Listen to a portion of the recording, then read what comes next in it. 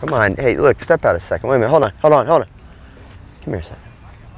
You hit 4 in a row right on the nose, right?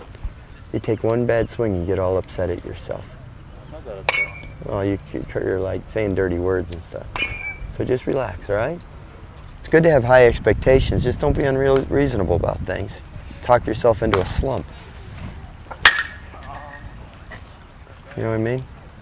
It's good to have high expectations for yourself, but sometimes you think you got to do everything perfect every time, and then you get frustrated, and then you talk yourself into negative things.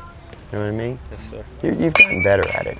In the 2 years that we've been together, you've gotten a lot better at it, believe me. And I'd much rather you have high expectations for yourself than not. But when those high expectations start to beat you up, that's where it works against you, you know? I've always said this about good players, you know. They expect so much out of themselves, but they're their own worst enemy sometimes.